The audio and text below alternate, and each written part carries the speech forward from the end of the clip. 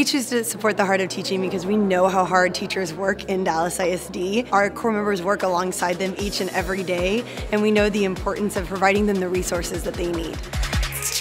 City Year is a nonprofit organization that recruits and trains young people between the ages of 18 to 25 to come and serve a year in Dallas ISD schools. And they serve full-time as like a teacher assistant in the classroom. My job is to come in and help the kids, pull them out for social emotional learning, so to kind of help them reset and help them also catch up on the learning gap. I serve as a support system.